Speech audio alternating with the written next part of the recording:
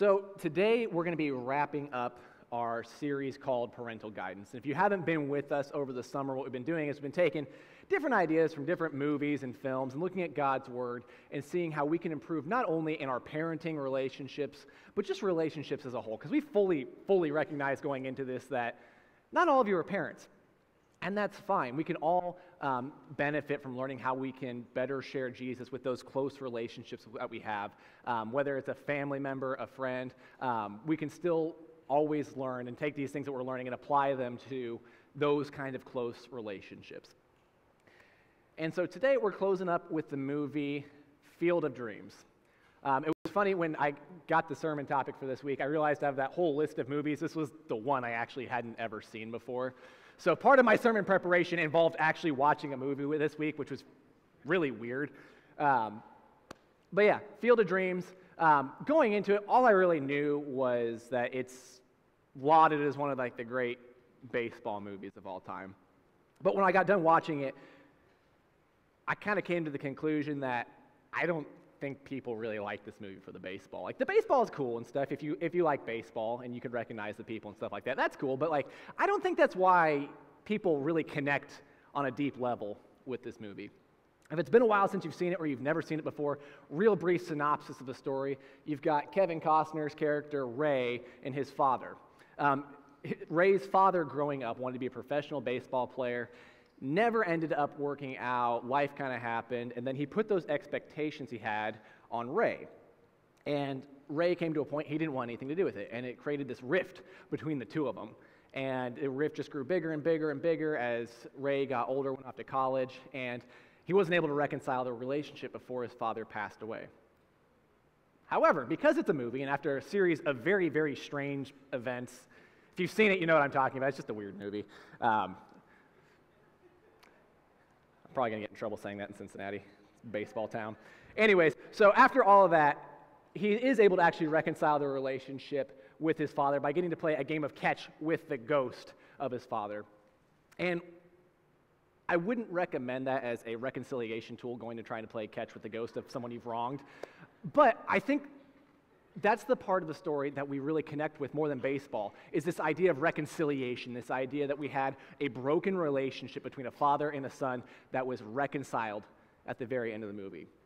I also think, too, this idea that we all have these different dreams and expectations for our lives, for our kids' lives, for what our families are going to look like. We all have these different dreams and expectations. And as Christ followers, like Sarah was saying, one of the biggest things and biggest desires is that those who are closest to us grow up knowing and loving and following the same God that we do. So how do we do that? How do we go about having them growing up knowing that they love the same God and follow the same God as we do? It's important, and it's important because it's a question of eternity. Because what we know and think and believe about Jesus has an eternal impact, way bigger than just a familial issue, because it does cause familial issues, because it's something so close and foundational to who we are. It influences so much of what we do and how we live that when that relationship isn't there with those who we have closest to us, it puts a bigger rift than something as petty as baseball could ever put between us. So how do we do it? How do we keep those closest to us from straying away? I will be the first to tell you that I have no magic bullet or magic plan for you, because sitting in this room are hundreds of different stories of where we came to know Jesus in our lives. None of us are perfect. I can't give you a formula because you're not going to follow it perfectly, and it wouldn't even work then to how you can keep those closest to you loving Jesus. But what I do hope we can do today is I hope that by opening up God's Word, we can find some encouragement, and we can also find some insight. We can be challenged ourselves in how we share Jesus in those really close relationships. Let's go ahead and pray, and then we're going to dive into this. Father God, open up your Word for us today. Teach us, challenge us, grow us, encourage us, God. Just help us to depend more and more on you each and every day.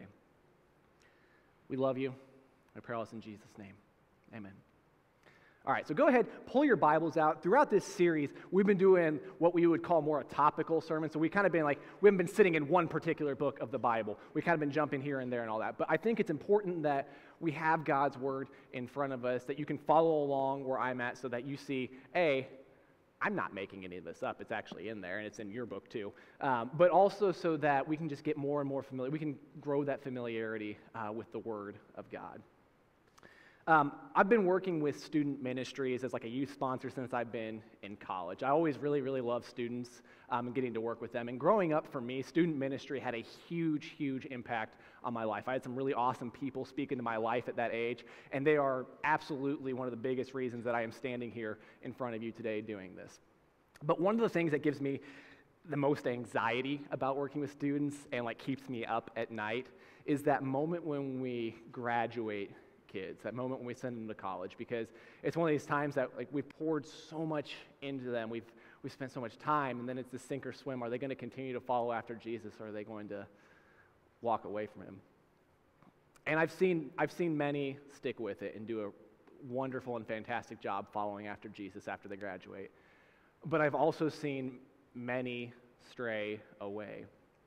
And that's a really common thing that we see across churches, all across the board, is this, we're in high school, in kind of like our safe home area, and then when they go out, they just walk away.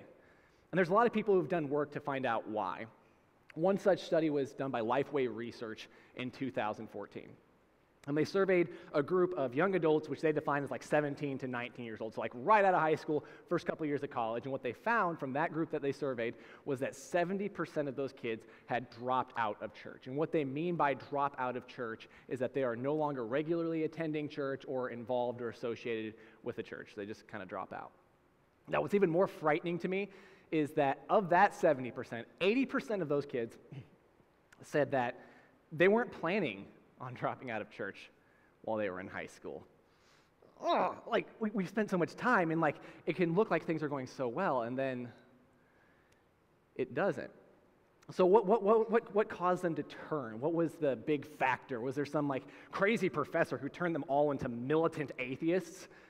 That's actually not the case. What was really interesting was as they were surveying these kids, they were asking why? And what they found was that it wasn't for some big theological reason for most of them. It wasn't even like a rebellious streak of rebelling against their parents when they went to college. What they found was something much smaller and more sinister. And that was just that they simply stopped regarding church as an important part or influential part of their lives. And while that doesn't necessarily mean that they've completely turned their backs on Jesus, it's not too far to make the logical conclusion that the further we get from the body of Christ, the further we get from a fire, the colder we get, the further we get from the body of Christ, the easier it is to stray. That's why we see this in Hebrews 10, 23 through 25. Go ahead and open up there, Hebrews 10, 23 through 25. We find this encouragement. Let us hold unswervingly to the hope we profess, for he who promised is faithful. And let us consider how we may spur one another on toward love and good deeds, not giving up meeting together, as some are in the habit of doing, but encouraging one another, and all the more as you see the day approaching. Is church attendance important? Absolutely, because of this. Because again, it's essential for our relationship, not only with each other, but for our relationship with Christ. Like the less time we spend together, the less good of friends we're going to be. We've got to spend time together. We've got to remind each other and encourage one another about the truths of Christ each and every day. Now, if you're a mathematician, you might have been looking at those statistics and saying, there's 70% that fell away, but that means there's 30% that didn't. That's awesome. But with that 30% that did not drop out of church, they were asking, why didn't you drop out of church? What were some of the biggest factors in you not dropping out of church when you went to college? And they asked them a whole bunch. There were a whole bunch on the list, like, I had family, I had friends there. I liked church. It was fun. But the one that stood out the most to me was this. At least one adult from church made a significant investment in me, both personally and spiritually. At least one adult from church made a significant investment in me, both spiritually and personally. One adult investing some time made all the difference. And we have a fancy church word for this kind of relationship, for this investment, that's called discipleship. You might have heard it before, discipleship. What does it actually mean? Well, according to the dictionary, a disciple is one who accepts and assists in spreading the doctrines and teachings of another. So to reframe it in our context, that's going to be Jesus. So we would say a disciple is one who accepts and assists in spreading the doctrines or teachings of Jesus. And we're all called to be disciples. And the trick with this is, as a disciple, we can't just sit over here and say, I believe Jesus. Because that's only half the definition. The other part of it is we have to go assist in spreading the doctrines or teachings of Jesus. So being a disciple and practicing discipleship is practicing being a disciple, taking that and spreading it as well. And again, we're all called to be disciples. In fact, that's the last thing that Jesus commanded us to go and do before he left earth. We find this in Matthew 28. And some of you might know this as the Great Commission. Starts in verse 18. But Jesus said to his disciples as he was leaving earth, all authority in heaven and on earth has been given to me. Therefore, go and make disciples of all nations, baptizing them in the name of the Father and of the Son and of the Holy Spirit, and teaching them to obey everything I've commanded you. And surely I am with you always to the very end of the age. We're all called to make disciples, to go and make disciples. This is what God wants us to go and do. One of my favorite conversations I get to have with people is the question, how do I know God's will for my life? And it typically comes up at a moment of like a big decision, like I've got A, I've got B, I've got this college, I've got that college, I've got this job, I've got this other job. How do I know which one is God's will for my life? And the simple and very frustrating answer I like to give people is that. Therefore, go and make disciples. But how does that help? Like, I got this college, this major, that major. Like, what do I do? Go, therefore, and make disciples. Now, don't hear what I'm not saying, which is not to go seek out guidance and counsel and to pray about these things. Please go do those things. Those are important. But regardless of what we do, that's our calling. That's God's will for our life, is to go, therefore, and make disciples. And there's times that we just treat God like a fortune teller for our own purposes and desires, to say that, God, just help me. But we stop looking at like what God has actually already said his will for us is. So regardless of where you go, regardless of what you do, go therefore and make disciples. And if what you're going to go do doesn't actually let you accomplish that mission, and it's incongruent with God's will for your life, that's probably not God's will for your life then. Regardless of what we do, go therefore and make disciples. But that leads us to what and like how are we making disciples? Like, okay, so we're supposed to make disciples of Jesus. I get that, but like, how do we go about doing that? And what are we making people disciples of? There's a lot of questions there. Some of the hardest things that Jesus said to people during his ministry were not towards the outcasts or the sinners. They were to people like you and me, people who were good about going to church. They knew the scripture and generally thought they were good people. He had the most pointed and difficult words to say to people like us. We find one of the most challenging ones in Matthew 7:21 through 23. Jesus says, "Not everyone who says to me, 'Lord, Lord,' will enter the kingdom of heaven, but only the one who does the will of my Father who is in heaven. Many will say to me on that day, 'Lord, Lord, did we not prophesy in your name, and in your name drive out demons, and in your name perform many miracles?' Then I will tell them plainly, 'I never knew you. Away from me, you evil doers.'" Ugh. It makes me uncomfortable, because these people were not just like, oh, we're just like regularly going to church and stuff. They were doing like crazy things. They're coming and saying, "Jesus, we're driving out demons, we're prophesying, we're doing all these like crazy miracles." And Jesus says, "You missed the point though. You did not do the will of my Father. You were trying to do these other things, but you missed the point. We've already established God's will for us is to go, therefore, and make disciples of Jesus." So what got in the way? I think as we go and disciple, there are things that get in the way. We sometimes elevate other things above Jesus. And this is where things are going to get a little bit uncomfortable for just a moment. If you feel like a little bit uncomfortable, like in your tummy, like you're feeling kind of weird about things, that's okay. That is good, because that is what we need to wrestle through and really ask ourselves these questions. Are we elevating a particular church, a particular pastor, or a particular way of doing church over Jesus? We have our preferences, that's fine, but are we putting those above the message of Jesus? Because what I've seen it happen more than I'd like to admit, is I see people go with this and they can't get along with other Christians who might do something, they might do church slightly different, they might think about something just ever so slightly different, but it causes this disunity because we can't get along because they aren't right. But if they're not changing the message of Jesus, is it really a problem? Are we elevating a certain political issue or a politician or a political stance over Jesus? Do your political views prevent you from loving and sharing the gospel with someone of opposing views? If you're ever on Twitter, you will see this happens all the time. The walls it creates. You see it in our country all the time, just the different barriers and sides we have to things. Do we put that over Jesus? Because quite frankly, there is nothing we can vote on. There is no politician we can elect. There is no nation that will rise that will save or redeem this world like Jesus Christ has already done for us.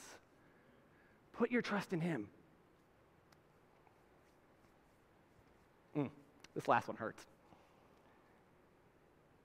Are we putting our family or relationships over Jesus? Didn't we just spend like a whole series like talking about how to be better families, how to be better parents?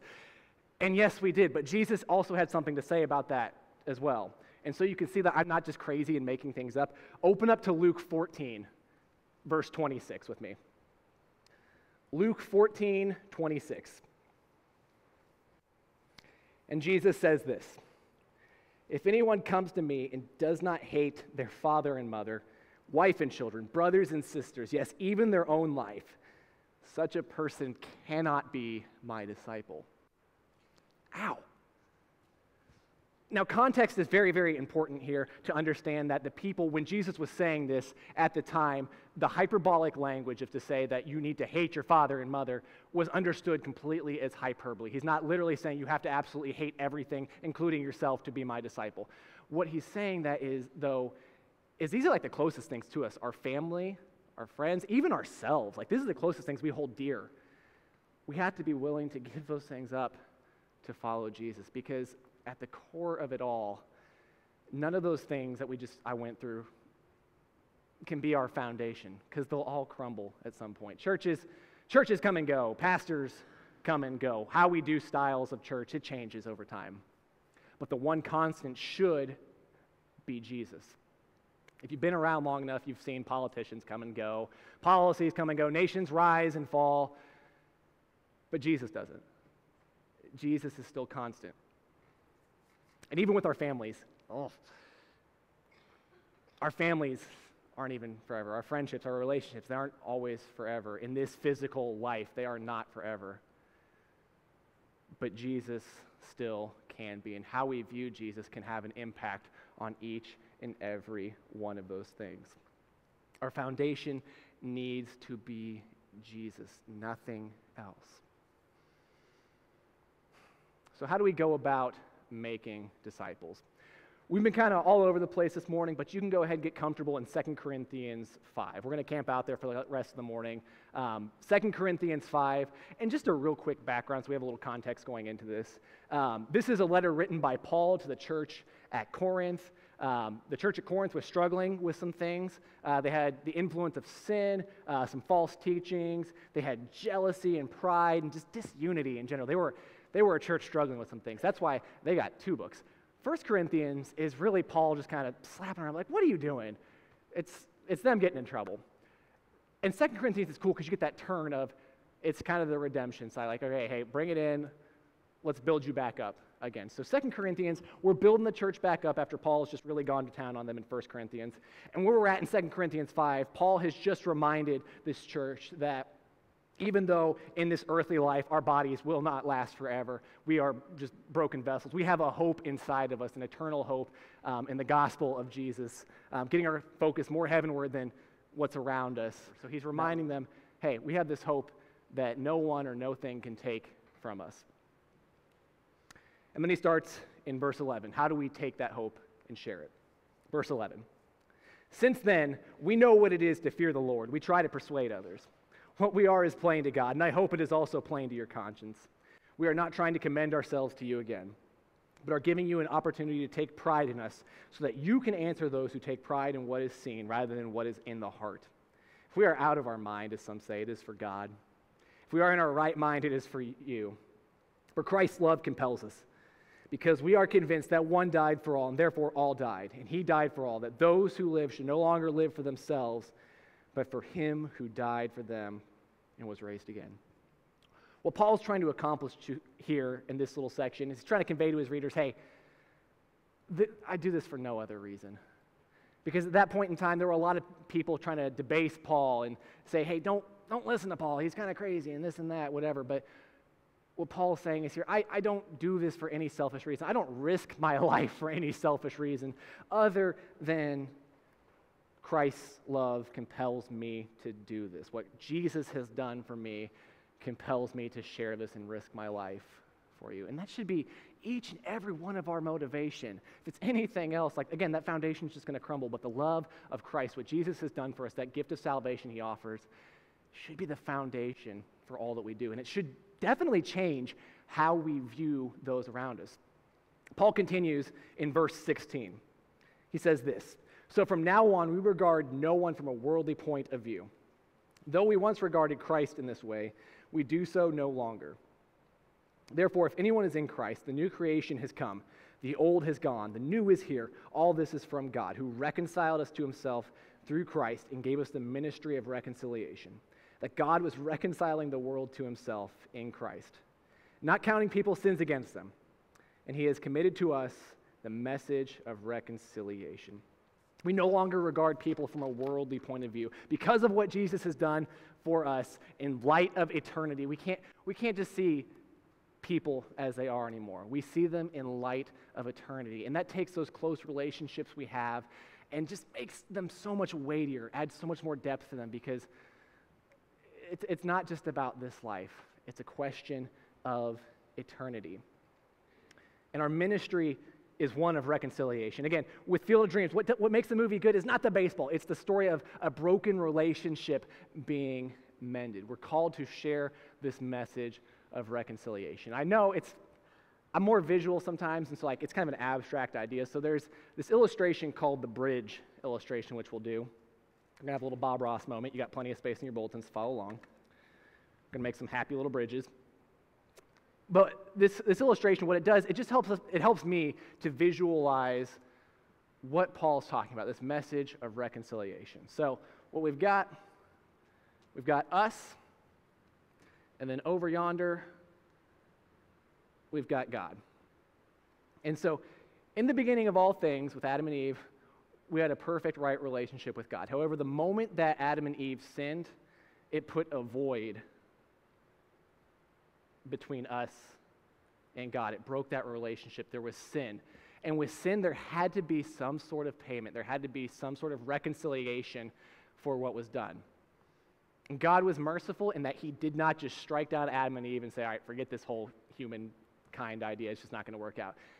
He gave them a way to try and reconcile that relationship by offering the blood of animal sacrifice. But that plan was never going to be permanent. It was never going to work, because each and every day they're offering sacrifice. And if you look through the Old Testament, you look through Israel's history, the times they got in trouble and they strayed from God was because they weren't even doing it. They weren't even keeping up with it themselves. But God didn't just leave us hanging like that. He didn't just say, well, you can't keep up with it, tough luck. What he did was, through sending Jesus to die on the cross, this is the bridge, by sending Jesus to die on the cross, The person that we owed a debt to, God, paid for our sins with the blood of his own Son. That was the final payment for sin. And that's what reconciles that relationship. It is only through Jesus, only through what Jesus has done, can we be reconciled to God. And how do we do that? That's where John 3:16 comes in. For God so loved the world that he sent his one and only Son, that whoever believes in him shall not perish, but have eternal life. This is that message of reconciliation we take and share with people. So how do we share it? How do we take this out?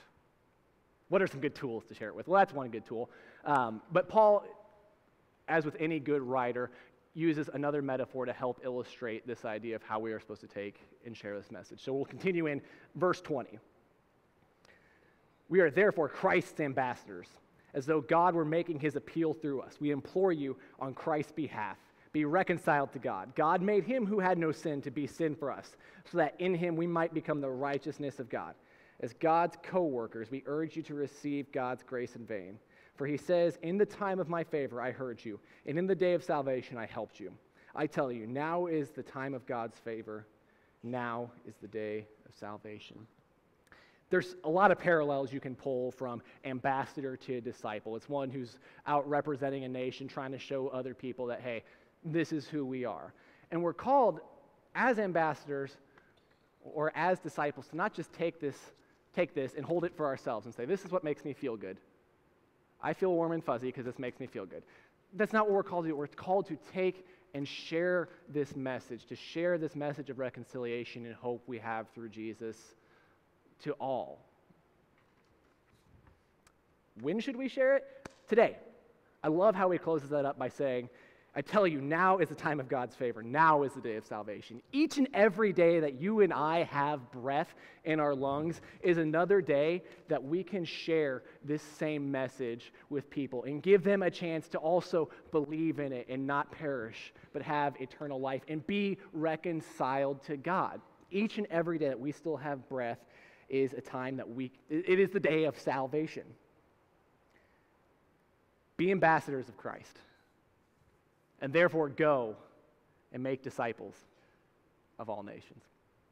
As our team comes up, there's really three spots I think we find ourselves in regards to our close relationships. We have those who are still close to us. We still have those who are near us. And with those, I would say invest in them. Continue to invest in them.